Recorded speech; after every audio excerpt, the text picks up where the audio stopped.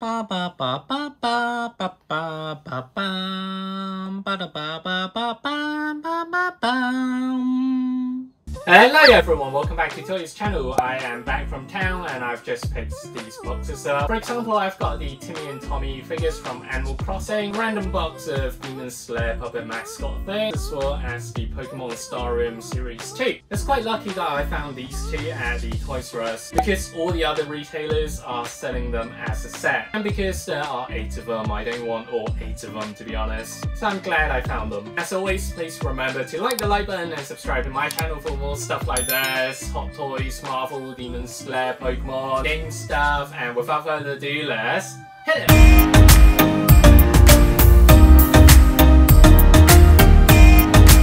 Right, here are the Timmy and Tommy figures in close-up. So as you can see, this is actually Series 2 and it's aimed for 15 years old and above. And as you can just about see, it's got a felt finishing, so it's pretty cool and cute because it's staying true to its real form. Outside of this arch window, you have the peach trees as well as the pear trees, and on the side, have got all the variations within the series, so there are 8 of them as you can see here in this lineup.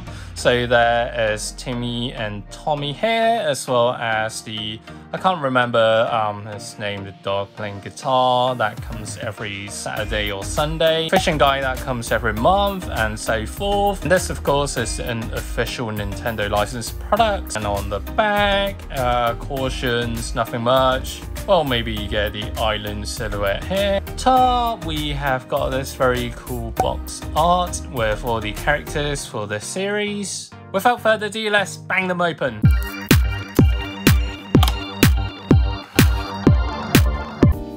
Oh, this is so cute. Look at it. It looks so happy. Stand, let's pop the stand out. For the base, it says do bu tsu no Mori, which stands for Animal Crossing in Japanese. On the back, you have the Bandai Nintendo copyright. Let's pop the pivot on the base, and the support piece is pretty much attached to the tail and it balances out, but it doesn't really stick on properly. Yep, not even if you use force. It's just there to make it stand up and not fall over. Okay, nitpick time. As you can see, the paint is kind of messed up here, but you can't really complain much because it's a felt surface, so it's bound to happen. Also, there's some stuff there on the head as well. Not sure why it's there, but anyhow, keeps on falling over. Okay, let's forget about the base for now. You can see the finishing for the eye is kind of reflective, just a bit, and also you get the tip of the nose, which is quite cute. As you can see from the side, it's even cuter as well, but let me get to that in just a moment. So there is the apron in plastic, and there's the logo for their shop as well. Same as the game, I really like the tips of the hands as well as the feet areas, so it's pretty cute, as well as this kind of mask that Raccoon has. Let's switch to the side. You can see the pointy nose, and the scalp is actually quite nice because you can see the head shape and also the tail in more details in terms of a 3D shape as is. So on the back, there is nothing much, just Timmy or Tommy by itself, and also the other side is pretty much the same. Let's move on to the other one.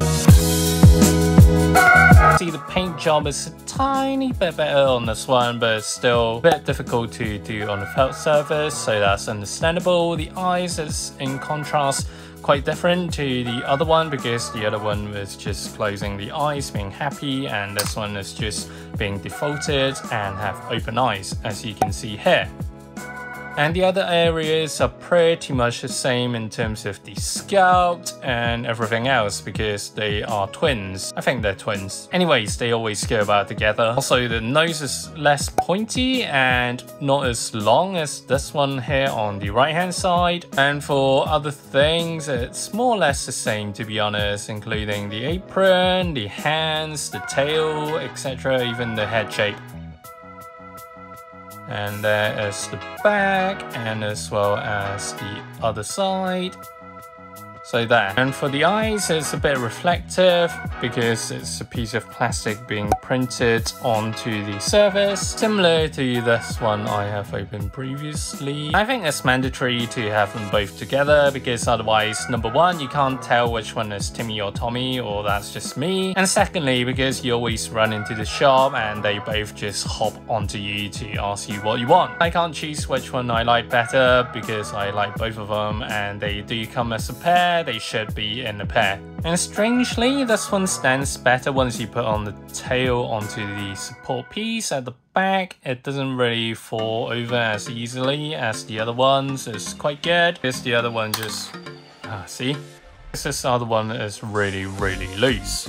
Right guys, so which one do you like better? Timmy or Tommy or Tommy or Timmy? I can't really tell which one is which, but one of them is Timmy or Tommy. Anyhow, I think these are great additions to your collection. Whether you're an Animal Crossing lover or not, I think these figures are great and the prices are around like £5 or so. Tiny bit expensive for the size, but the quality is okay apart from some of the paint job being a bit meh. And as always, please remember to like the like button and sub to my channel for more stuff like this. Marvel, Hot Toys, Demon Slayer, Pokemon, etc. games, stuff that I like, stuff that I do. And I'll see you guys next time. Stay safe and see ya!